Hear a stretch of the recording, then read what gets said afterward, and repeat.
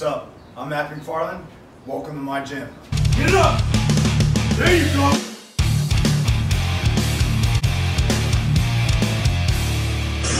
Get up! Today I'm going to go ahead and review the Dynabody Power Press. See, we got 5 different hand grips, right? So that's 5 variations that you can bench from with this machine, right? And then the very top one up here, you also have a long handle.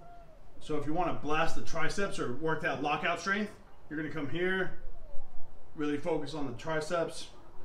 For that, I really like it for all those different variations, right? Another easy one you can do is wrap the band on this. You're going to put it right here in the hand. Pull it across, and there you go. Now you can do it with accommodating resistance or bands.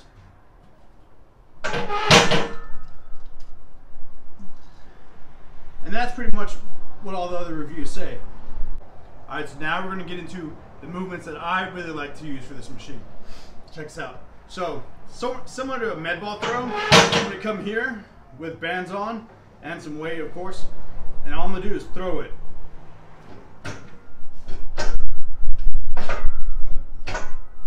That is a really great movement to do before upper body days. I love that one.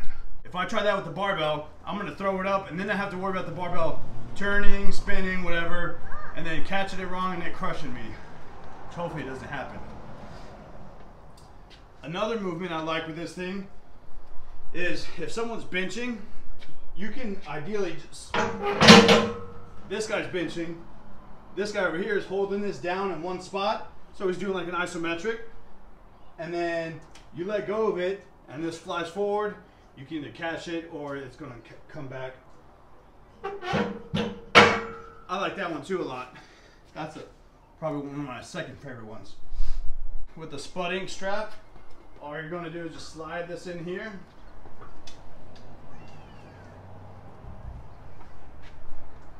So I don't have a cable column to do flies with, but this is the next best thing.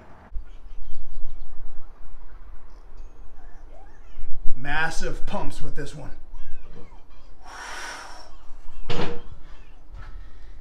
Yeah, so here's another variation that I like to use this machine for.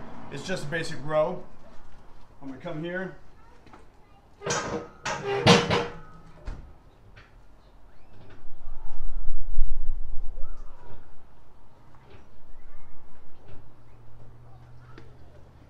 I like using that one too because you can never do enough upper back. And it's really easy to do that for, especially in the limited space I have with all the other pieces of equipment I got. It's a great piece. But one of the other reasons I really thought this was a great investment for a garage gym or a home gym is because how versatile it is with different athletes' heights. So I'm 6'2", buddy, come here. And he's 9 years old. Check this out. Wait. With this height difference, I can have him use the same machine I'm using just by placing some rubber risers. Thank you, UPS truck, who's not delivering my stuff today. So, these are just rubber mats. There's nothing really fancy about them. All you do is place them down here.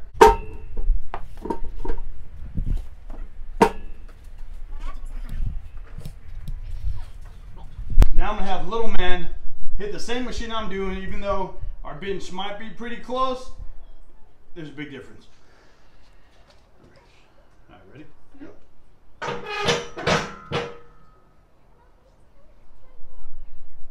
little further down. Good. And that's pretty cool. Because then, one selling point, if I use it, if my wife uses it, and my son use it, now we're splitting this 3 different ways. So 33%, that's a great selling point. If you're trying to get the wifey to let you buy this, definitely bring that up.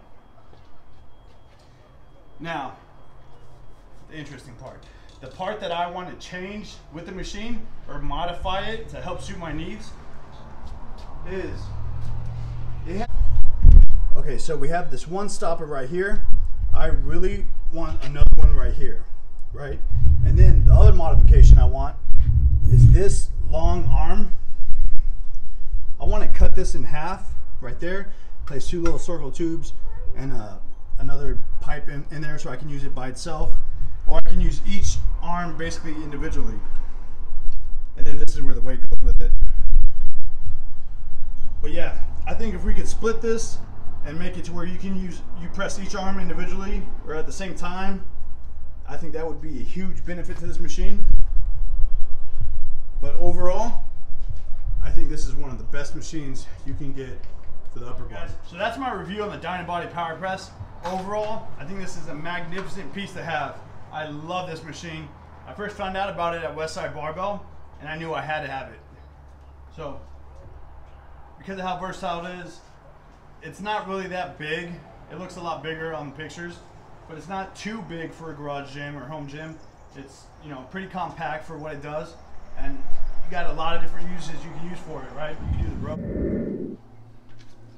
And hit that subscribe button. You'll be the first to know when me and my dad post some strong videos. And thanks again for watching our strong channel. Peace out.